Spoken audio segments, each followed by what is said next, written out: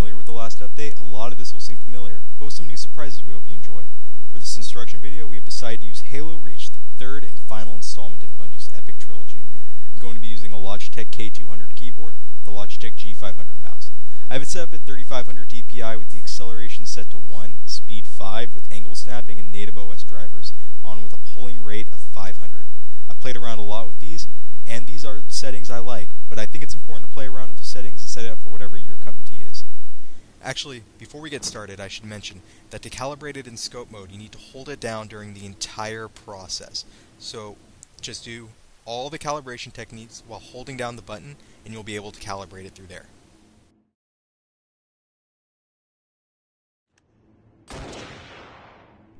So in order to start, you're going to want to press F1 once. Slowly scroll your mouse wheel up until your crosshairs begin to move to the right. Once they start moving, start scrolling down until they come to a complete stop. This means you've found the edge of the dead zone. Once your crosshairs come to a full stop, you want to move on to the next dead zone by pressing F1 again. And now you're on the second dead zone. So start scrolling up again, and then scroll down again to hit a complete stop. Now you're going to do this again for the third dead zone, the fourth dead zone, and the fifth dead zone by pressing F1 after you've calibrated each of them. And here we go. As you can see, once all the dead zones are calibrated, it all moves much smoother than before.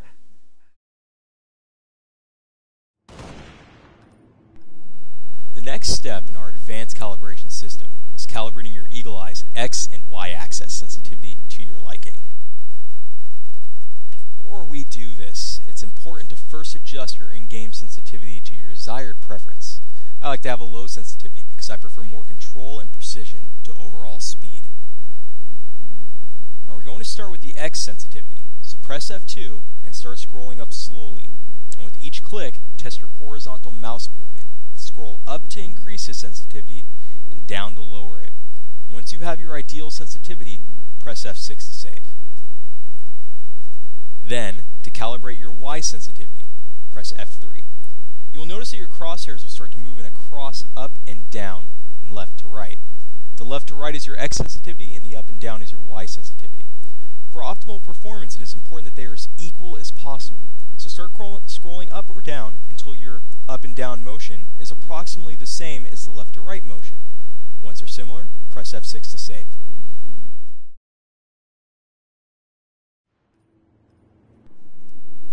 The next part of our advanced calibration system is adjusting your eagle eye's angle correction. Essentially what this does is improve the smoothness of your horizontal and vertical movement by reducing unintentional diagonal movements that occur when you move your mouse in a straight line. Be sure to not go crazy with angle correction. If you set it too high, your eagle eye will ignore all diagonal movement. So our goal here is to improve the overall smoothness of your movement without sacrificing your diagonal movement. So start by pressing F4 and slowly scroll up. Make sure to test your vertical and horizontal mouse movement as well as your diagonal with each click. Once you feel that you have your ideal angle correction, press F6 to save.